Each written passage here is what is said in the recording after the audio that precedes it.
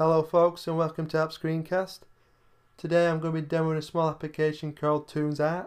It's not the most credible application you'll ever see in your life, but if you're someone who listens to music on your Mac, and especially through iTunes, then this is a really neat little application.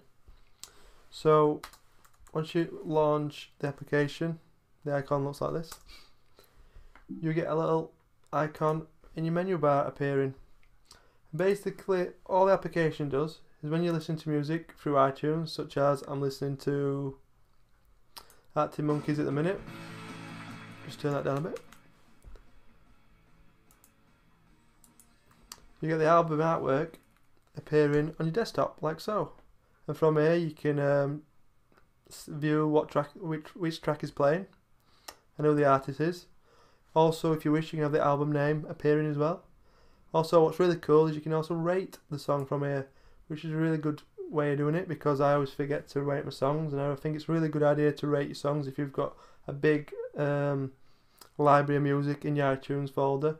So really good reason to rate your favourite songs, because then you can obviously find them better. You can sort them by the ratings, so having this feature just allows me to remember to rate my songs, especially my favourite ones.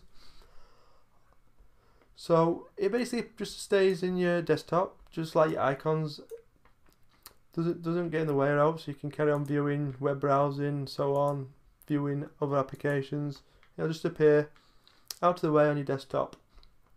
But if you wish, you go to preferences. You can change the way it looks. So such as you can make it small if you wish, or even make it big, which makes it quite big.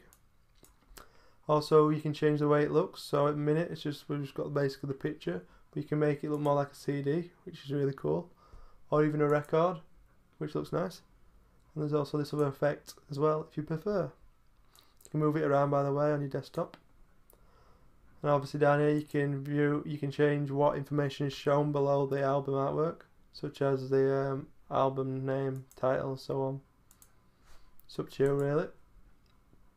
There's also a last.fm feature, so if you've got an account with Last.fm, worth checking out.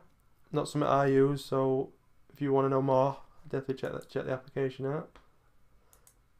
You can have the application launching from start up if you wish, which is normally what I do.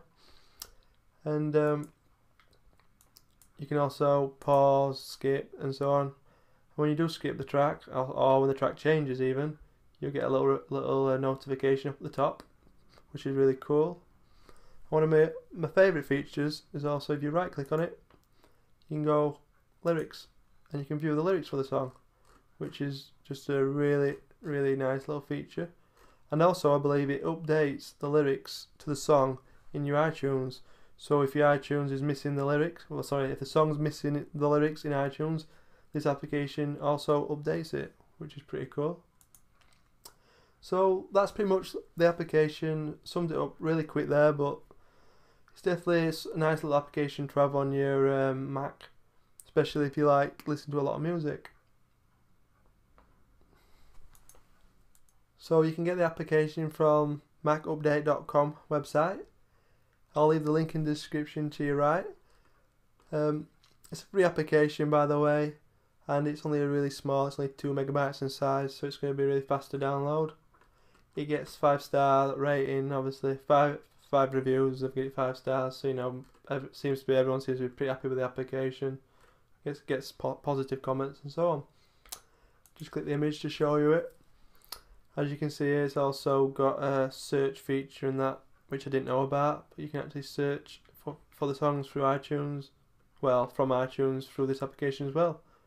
So definitely worth checking out, because obviously I haven't gone over every feature. So yeah, hopefully you found this video helpful. Don't forget to check my channel out, and don't forget to subscribe if you like this video. Thanks for watching, and I'll see you later.